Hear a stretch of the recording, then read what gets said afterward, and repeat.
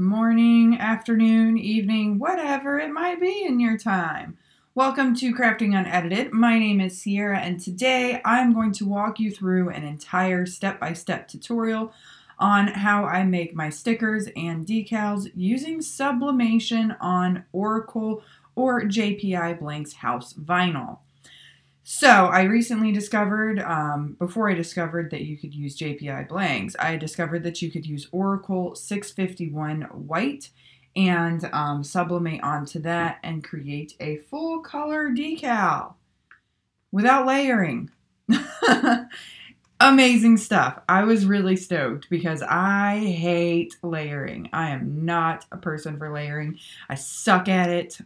So being able to print a full color decal without layering or any of that headache was really awesome to me. So we're going to go through the whole process. I'm going to show you how to create a sticker or decal in Design Space, and then we're going to show you how to press it using sublimation ink, a sublimation printer, and Oracle 651. Let's dive in, shall we? Let's go. Alrighty, so I have my Design Space open. I'm going to go over here to my uploaded images and just pick a couple of random images so that you can see what I'm going to do. I'm going to do one that's kind of complex like this one, and then I'm going to do a simple one like this guy. Girl. Pretty kitty. Alright, so we're going to do those two. We're going to do one for white vinyl, one for clear vinyl. So, I didn't want to do that. Go back. Upload. What did I do? That one, that one. I clicked the wrong button. Over here. Alrighty, so those are going to upload. We're going to separate them. I'm going to make Kitty Cat a little bit bigger. I usually like to have my stickers and decals about 3 to 4 inches high and 3 to 4 inches wide. They can be as big as you want them to be. No restrictions on that. So we're going to do an offset. You can cut it like this, but I promise you it's a headache and I don't think it's worth it to me. I like to have an offset, so I use the offset. It's there, use it. So you want to look for a couple of things when using the offset. You see here that it's got a really good outline. However, it's got this one random little cut right in the middle.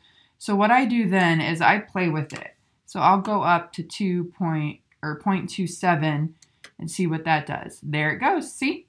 That little random cut right there is gone. And that's what we want. So we're going to go ahead and apply that one.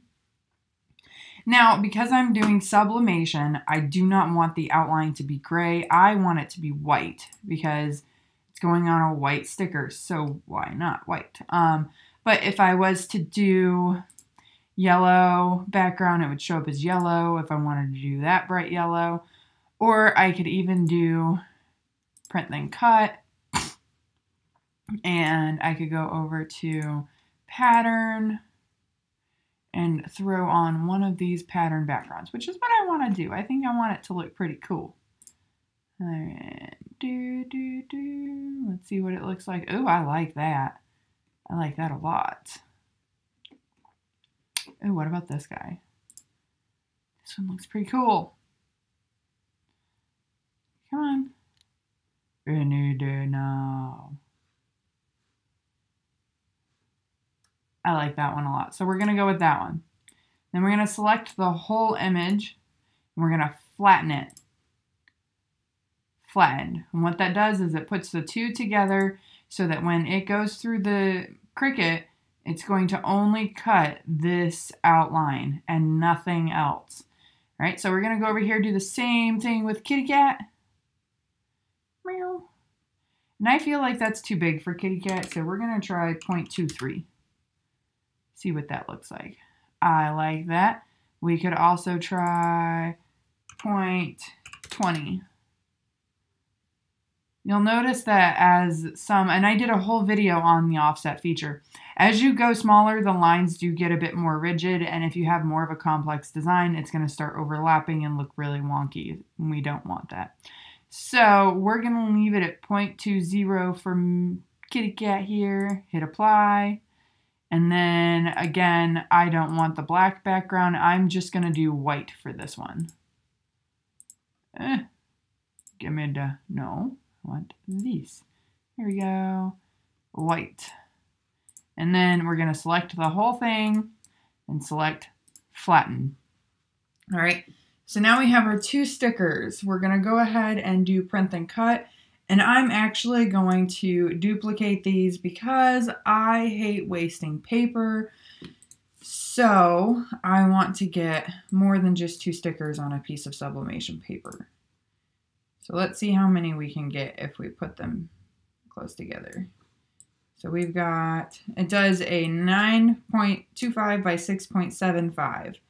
So I am literally right in the limits here. And actually, no, I'm not. It's not going to let me because it's 8 point by 8 point.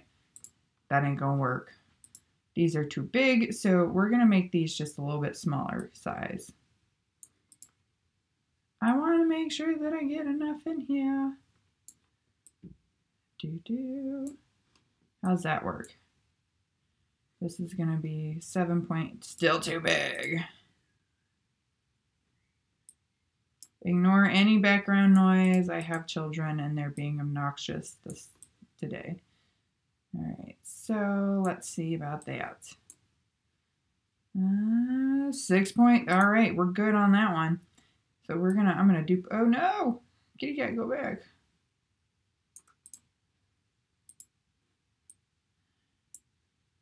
We just wanna make sure that we're not overlapping this kitty with that kitty. Makes it kind of hard because you can't see the outline. Ah, no. Cancel. Don't want to do that. I want to do this. There we go. The grid lines will help. You see, yeah, I was like right on the border there. All right, so I want to duplicate these 2.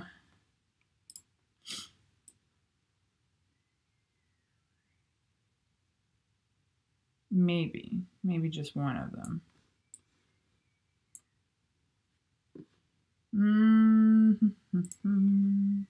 Too wide. So kitty cat, you gotta go. She got mad, hustle, and dope soap. All right, so we are almost within the limits. And it says kitty cat. Wonder if we turn kitty cat sideways. This part's not super important or relevant, but it is because I hate wasting paper. So I make it work. We need 8.67 by 6. God, son of a biscuit. The kitty cat. He's still in the way. The other way that you can, no, go back to canvas. Shapes. Square. The other really easy way to do this is to take a square, unlock it, do 6.75 by 9.25, and that is the surface you get to work with. But I want 9.25 by 6.75. So this is what we're going to do. Arrange that, send that to the back. And see, it looks like it should fit, but it don't fit. So we're gonna scooch this one over a bit and then scooch this one. Maybe we'll flip this guy and this guy. Because I got a little more room over here for kitty cat. There we go. Voila. Put that right on the edge, bring this kitty cat down a little bit. And now you can see that all of the pieces and parts are where they should be. You can delete, oh no! I want to delete the background, not the kitty cat. Then you want to select the whole thing and select unflatten. And then select the whole thing.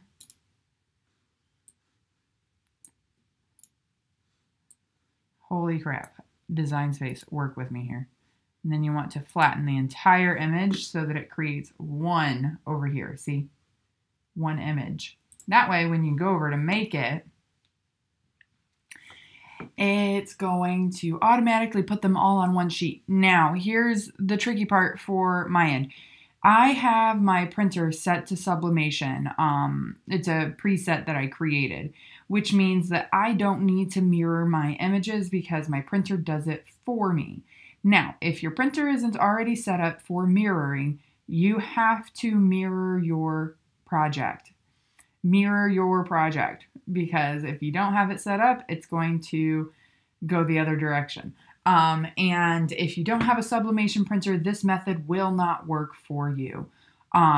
If you don't and you know how to use the print then cut with the offset, then you can just do this and use print then cut and use sticker paper, or you can watch my sticker tutorial video. I recently fell in love with this, and that's why we're doing this one. So this is for sublimation printers from this point forward. I have mine set up to mirror, so I don't need a mirror. If you do, just come over here and select mirror. Alrighty, so we're going to hit continue. I'm going to pop open my printer real quick because it says that it's offline, and I want to make sure that it's awake and ready to go. So we're going to send this to the printer. I'm going to go put some paper in my printer. But see, I don't want the bleed, and I do want to use the system dialog. And because my printer is not filled with paper yet, I'm going to go do that, and then I'll do this. So I have two printers selected. Make sure that you have the right one done. Okay. Come over here to my printer. Put in a sheet of paper.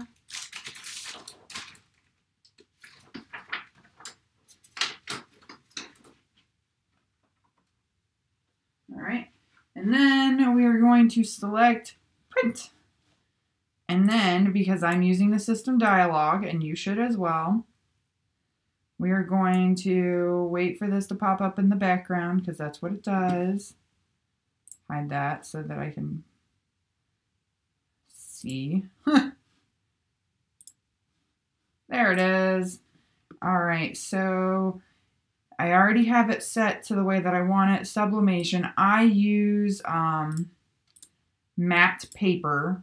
I use ASub 125 GSM, and I currently have Printer's Jack ink in my printer. And the setting that I use for my paper is Photo Matte Paper on Best. All right, and then we hit print, and then it goes over to the printer. And then from there, we're going to go over here, sublimate, and then I'll come back to Design Space. So I'm going to hop on over to the camera, and then I'll see you in a second. Alrighty, so I've got my heat press all ready to go. It is set to 330 degrees for 25 seconds. That's 330 for 25 seconds. So I've got my prints ready to go, and yes, they have the black border because I'm going to use the Cricut machine to cut it, so you do need it for this specific sublimation trick. All right, and then I've got my clear vinyl cut, and I've got my white vinyl cut. From there, we're gonna get going, okay? All right, so you also need some heat resistant tape because you want to tape your image to the sublimation print. I also use a brayer because the rolls that I get end up creating air bubbles everywhere, so I just like to kind of roll out the air bubbles a little bit before I tape. If you hear dog barking in the background, ignore it. All right, so there we go. And then I'm just going to take my image face down on top of the white adhesive vinyl. I like to kind of take it off of the edge a little bit. I'll show you what I mean in just a second. It's super rolly, so I don't want to remove it. And then I've got some tape already prepped here. Just gonna tape the edge. I'll show you in just a second what it looks like when it's all taped up. So face down on top of the vinyl.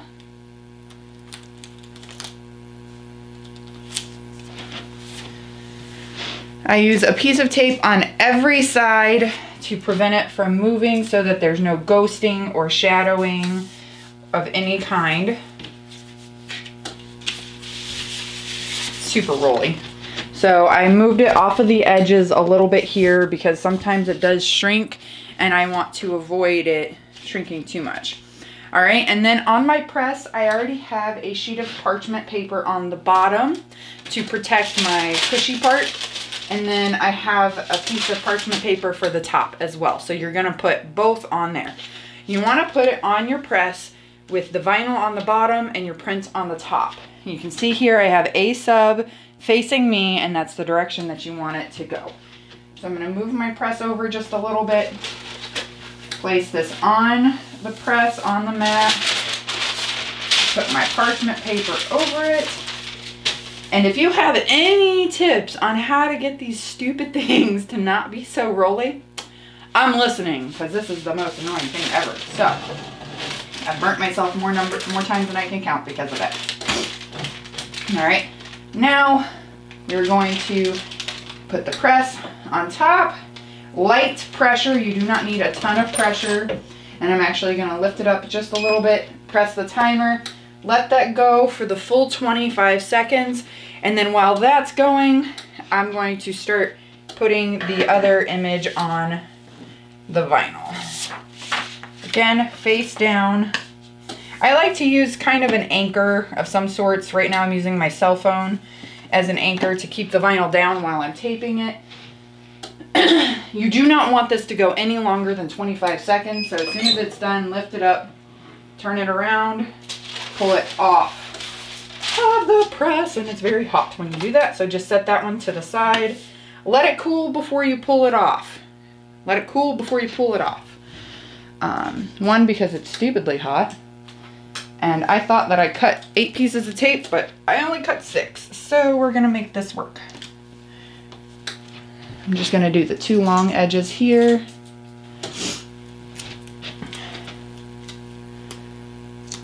There we go. And then we're gonna do the same thing with this one. It's super rolly. Turn this out, pull this off. Lay it flat. The tape does not work if you stick it to the parchment paper. I tried that. All right, same thing for the clear. Just kind of put it on there and then press and push the timer. While that goes, we're going to take a peek at this one, make sure it's as dark and vibrant as I want it, and it's not. So sometimes you'll get it where it looks like this. We don't want it like that. We want it to be very vibrant. So I'm gonna press this again. After it cools, let it cool completely, because if you press it right after pressing it, it's going to melt. Don't want to do that, so let it cool, let it get back down to temperature, and then press it again. Lift. And this one's going to be the same exact thing. I would rather have my press set at a lower temperature for a lower time than melt my vinyl. So, and I'd rather press twice than melt my vinyl. So I only lifted that one corner, so there should be no shadowing here. If there is, I'm not too concerned. These are just practice runs. So just going to do it again. Same amount of time because it is completely cooled. Maybe just a few seconds less, maybe 20 seconds instead of 25 seconds. Now see, the clear transferred completely. So that one's gonna be good to go. Oh yeah, it's perfect. I'm so excited. So once it's completely cool, I wanna keep an eye on that. I'll show you in a second. Once it's completely cool, I did 20 seconds. So I cut it off at 5. Then you'll peel off. Woo! Should probably use a heat glove to turn that off. Move it back and away from the edge. If I don't do it now, I'll forget. Put this over here. And now we're gonna peel this one off.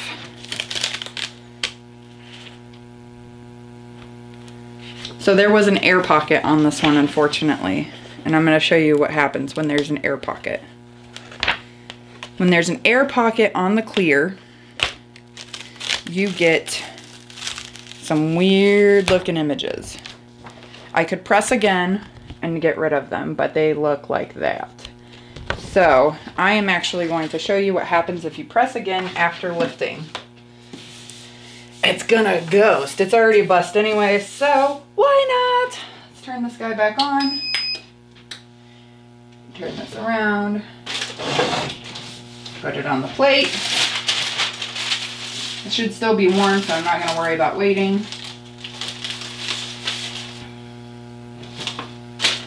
Push that in. And press away. Let it go. This guy should be good to go. I'm actually gonna cut the edge here because I don't wanna waste the vinyl. Much better. Ah!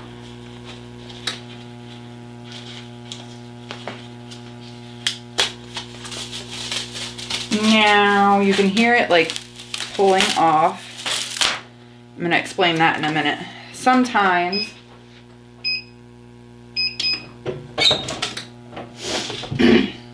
what happens is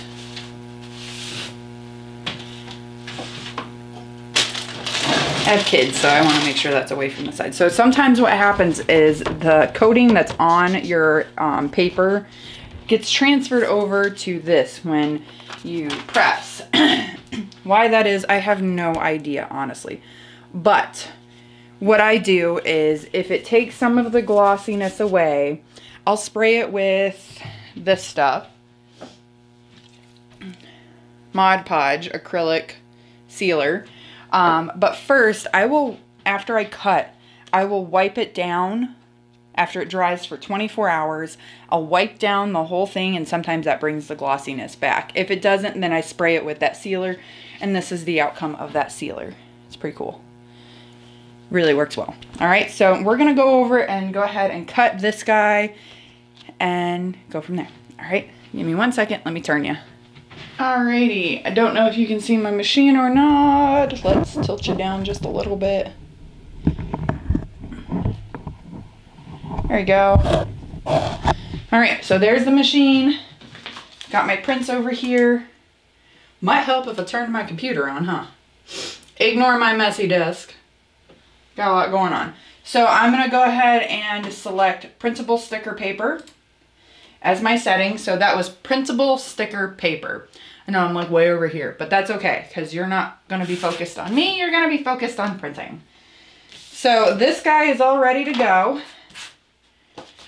You're going to put this on the paper.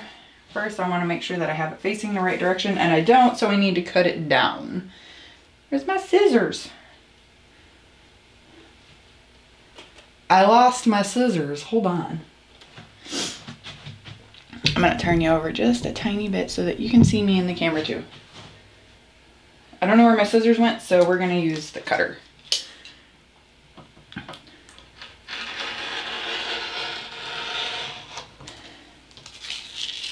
There we go.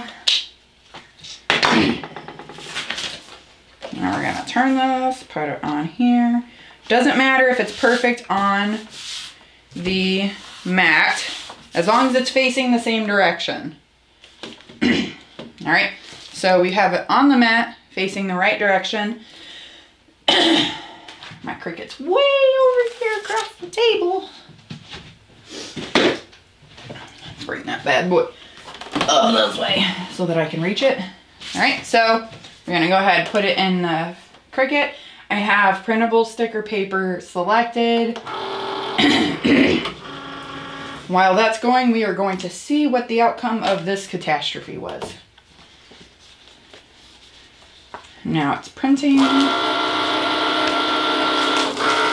actually, kind of turned out pretty awesome. So that second press really did the trick on this one. Look how vibrant that is. That is crazy. It does have a little bit of what I was referring to as far as that ASub paper peeling off onto it. Not a huge deal whatsoever, but you do not want to wipe it down with anything wet for at least a few hours. That way it can really set into the vinyl. If I was to wipe it down now, it would smear some of the ink, and we don't want that. So actually turned out pretty cool. You can kind of see around the cat where there was a little bit of ghosting, but not too bad, not too shabby. I'll take it. All right, so that's gonna cut. Get rid of this. Ignore all my mess. I was in the middle of trying to get a workout started, and I decided I wanted to do a video. So we're gonna go ahead and cut this one too,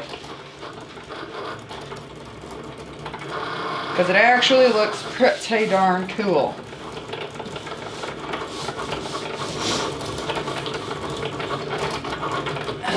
Wrinkly. And actually the clear is much more vibrant than the white. I think I should have maybe done a second. Well, I did a second. Maybe a third press. I don't know. But I like the clear better so far. But you'll see when the clear prints, it's gonna, so it kind of like makes it transparent. So it's not as vibrant. But this was the first one that I tried. That's how I discovered that it worked. All right, and this one's all done. We're gonna pull this off while this one goes. All right, now you should just be able to pull that off of your mat, like so. And I have it set to default pressure. If you did just a little bit more pressure, it would probably cut these all the way through, but it doesn't for me.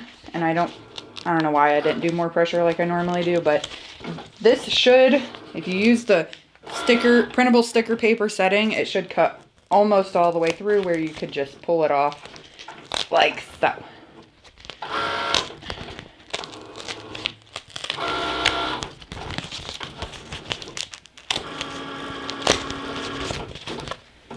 Oof.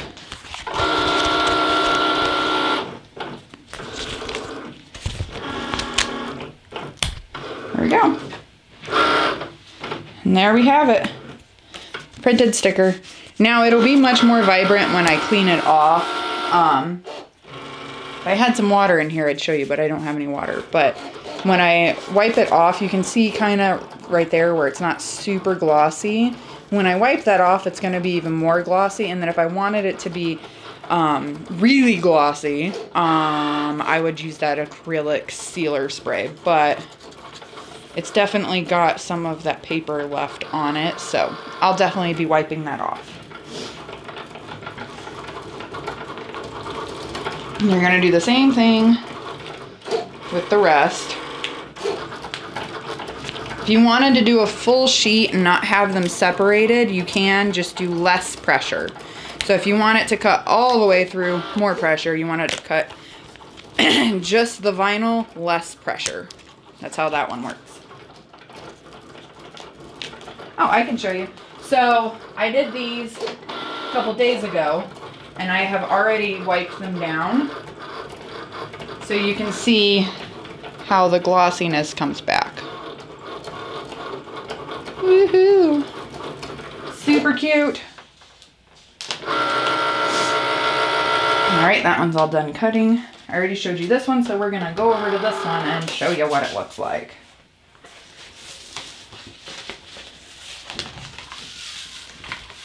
Oh, super sticky mat. Yeah, you can just use the blue mat for these. I only have one blue mat currently that's clean, so I use whatever mat's in hand. Alright, so same thing. If you want to make it a little bit easier to pull off, you just bend it. Maybe, but this is what I wanted to show you anyway. Oh my goodness. It doesn't want to release. There we go. See, you can just pull off all the negative But you can see here the black. It's actually way more vibrant than I expected.